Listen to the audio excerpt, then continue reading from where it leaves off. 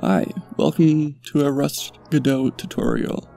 First things first, do I recommend using Rust for Godot? No, not really. But since I'm going through the pain, I might as well share my knowledge.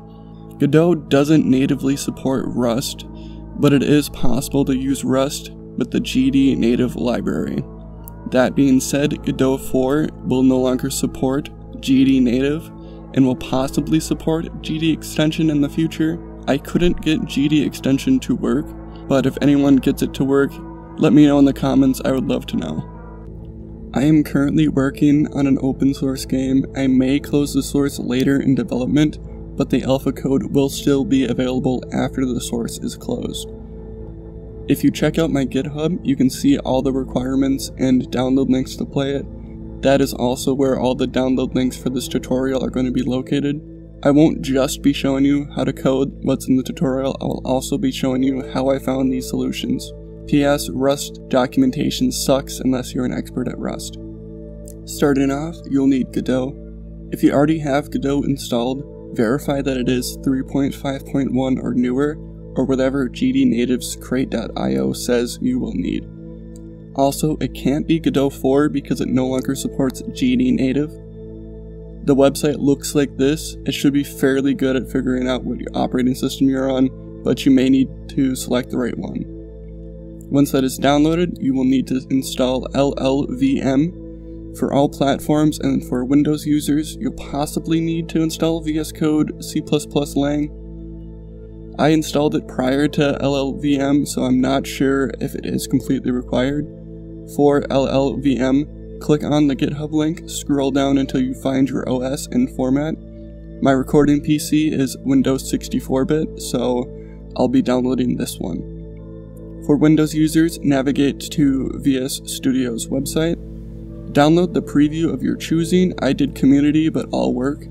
Once downloaded, install or modify the preview version on top. Scroll down on the sidebar until you find C++. And on the sidebar, click on C++ Lang Tools.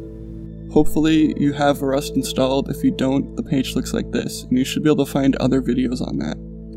That should be all of the downloads. You can now create your project folder. I'm going to direct myself to my Rust folder in my C directory, and then create a new folder and call it whatever you want. I'm going to name it Godot Game. Now open up CMD and navigate to your folder. I'm going to do cd ... to get to my C directory, and then cd Rust, and then cd Godot Game, or whatever you named your game.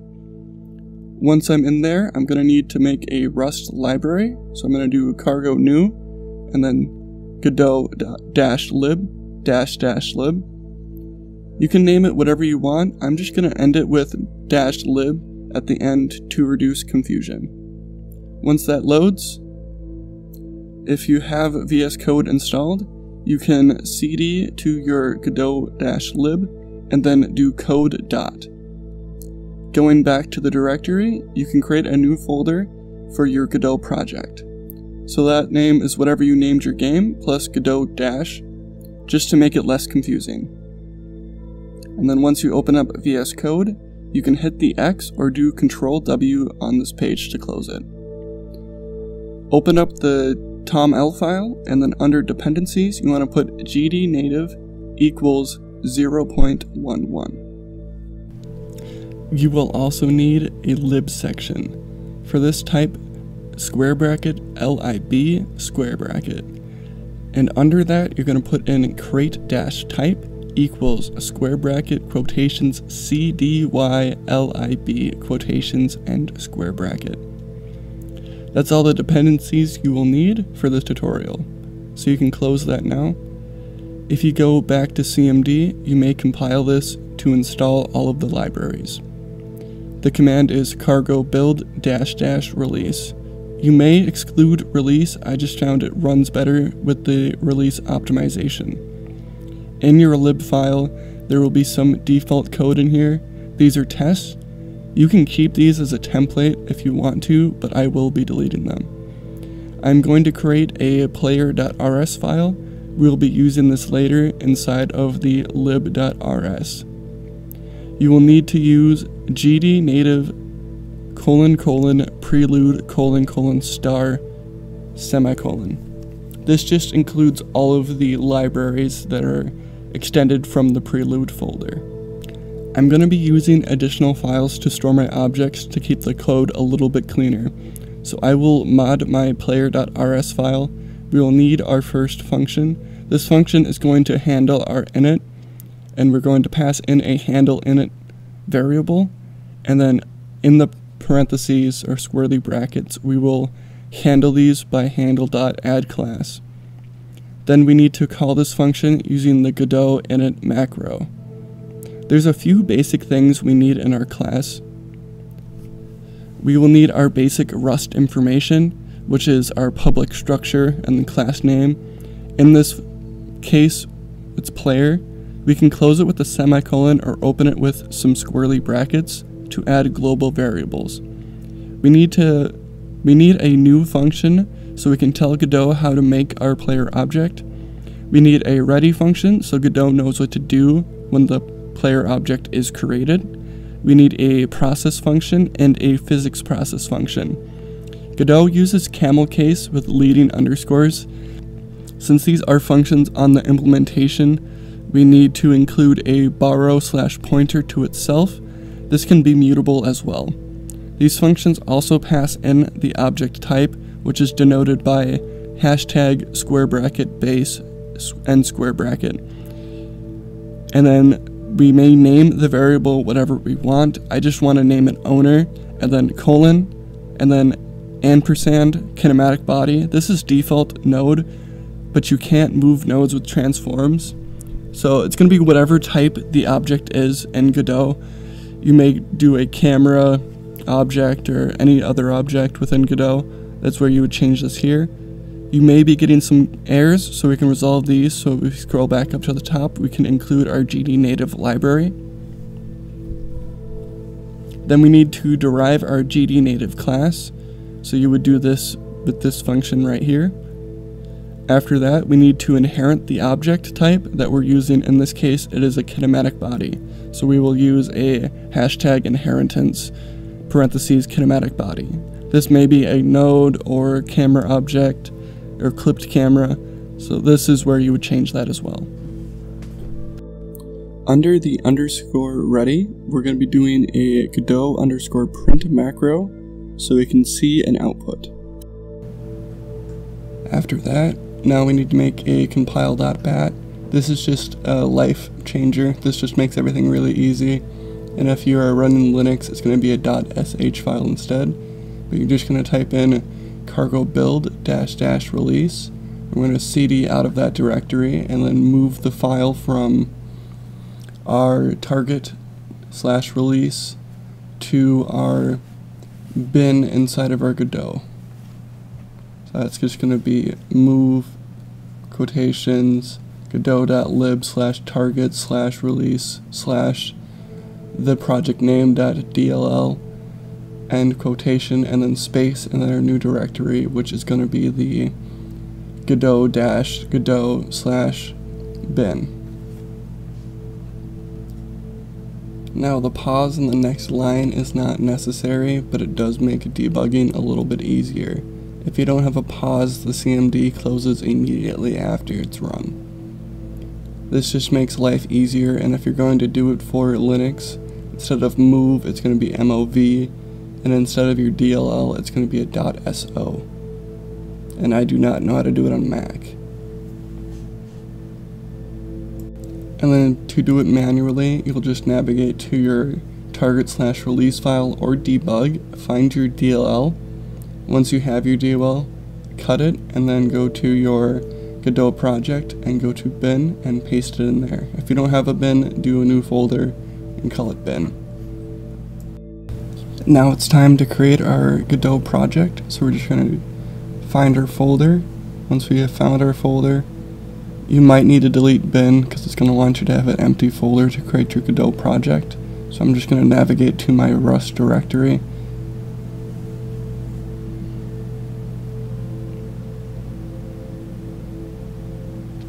Once I'm in the folder, I'm going to select the empty folder and then create project.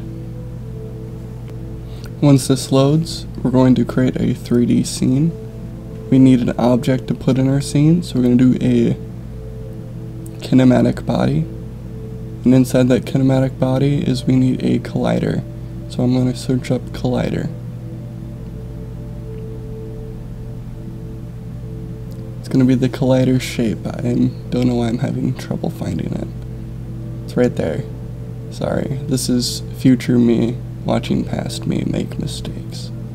Drag it inside of there. That's going to yell at you that it doesn't have a shape yet, so we're just going to put in a cube.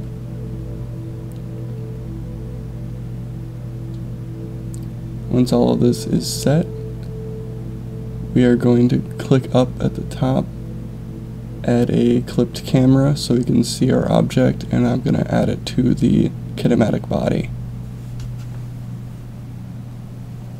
Once we have the camera, we're going to add a GD native script at the top right there. Type in GD native library. Once we have that, we're going to create a new script, hit edit, and then we're going to import a library. That's going to be our DLL or SH or non-extension file, depending on what operating system you're on. So Mac is going to be non-extension, Windows is DLL, and Linux is .so. Once we're done with that, we can hit save at the top. We're going to save this as anything you want. I'm just going to call it Godot-lib to keep it kind of consistent with what the Rust file names are. And your extension is going to be the GDN-lib. And then you can save. Now we can add this script to an object. So we're going to go to the kinematic body, go under script, new script. And then at the top there, the language is not going to be a GD script, it's going to be a GD native. And then the class name is whatever you named your class, so it's going to be capital player. And we're going to save this. So create. Once we're inside of here, we're going to do a quick load and load in our library that we created. Now just save your world and then we can run our program. You will need to run your bat file or sh file or drag in your file to your bin again to make sure it's all compiled and up to date. Once that's all compiled, you just have to select your current scene and you can see hello world at the bottom there. That's all I'm going to show you in this tutorial for on the Godot side. I'm going to show you how I found all the research. So the best way of finding information I have found is the crate.io/crates/gdnative. This website has some information, not a lot, but you can hit the get start session. You can hit the getting started section of the book, or you can find their GitHub page on here as well with all the different projects. Some of these are a little bit outdated and don't work anymore. You can also find the Godot Rust github.io documents, so you can find the kinematic body here. These aren't as useful unless you really know how Rust works, but you can kind of find things that things do.